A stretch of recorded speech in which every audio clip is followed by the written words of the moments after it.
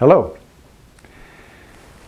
So, throughout history, there have been innumerable inventions of all kinds to make people's lives better, to make work easier, to make it more possible to get things done more effectively. But only a few inventions out of all of the millions of inventions are real standout, real highlight inventions. This are the super important ones. One of those we're going to talk about today. The invention of the automobile. Now, the automobile was invented in 1885 by Carl Benz.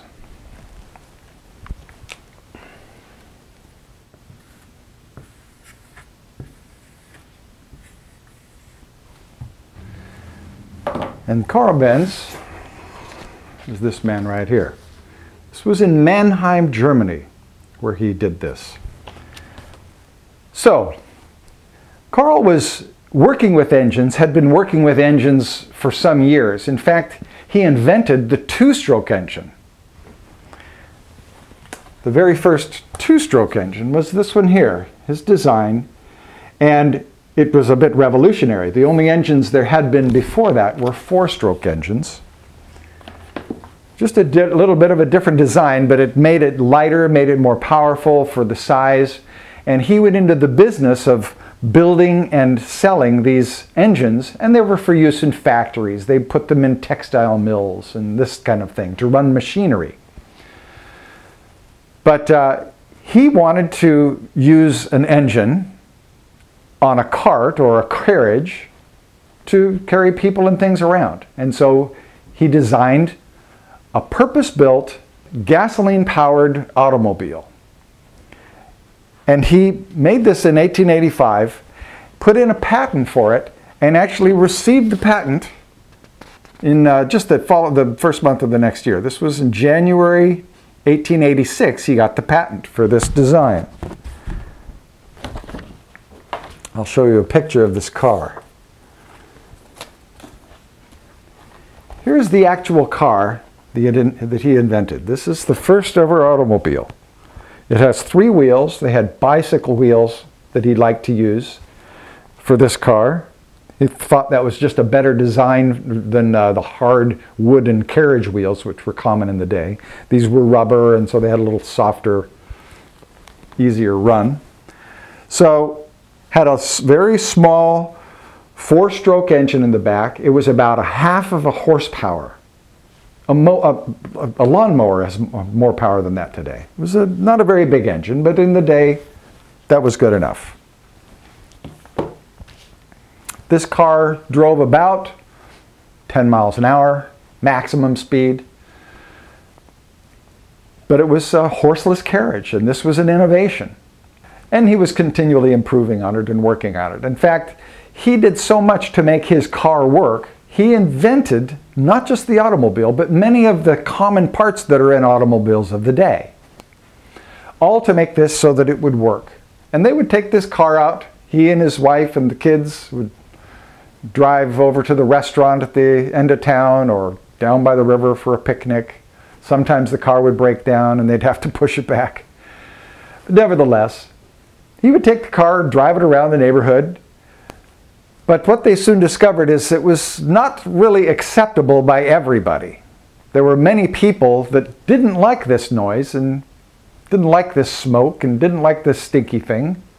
And he had a difficult time making it known, even though he won a gold medal at an exhibition in Munich for his fantastic invention.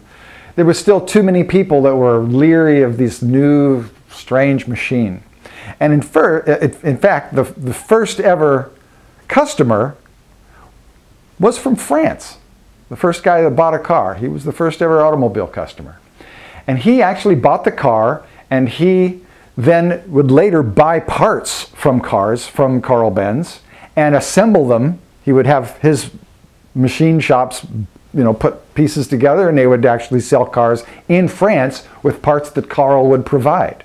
And that was the Rogers-Benz. It was one of the early automobiles. And they were being sold in France, and he could still not find a customer in Germany. And then the second customer for buying an automobile was a man from England.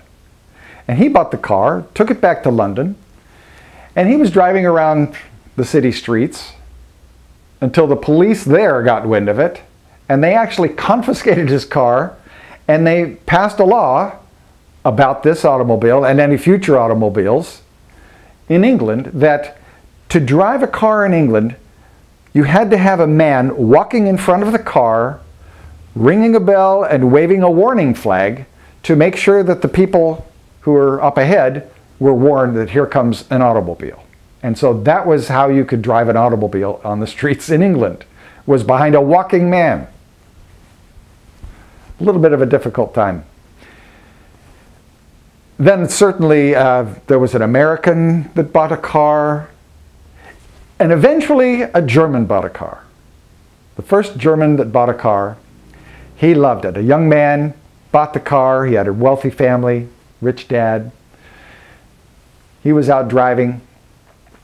It wasn't 2 days later that the father came and saw Carl and had his servants bring the car back, and he was furious.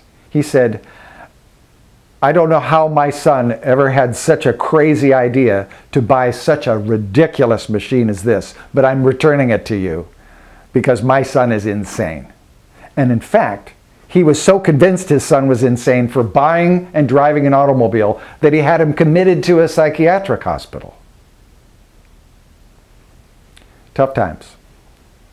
Nevertheless, over the years, Carl sold more cars, it became more famous, and eventually it got to the point where the Kaiser owned a car, and wealthy people bought cars, and soon other people started buying cars, and it became more and more the popular thing.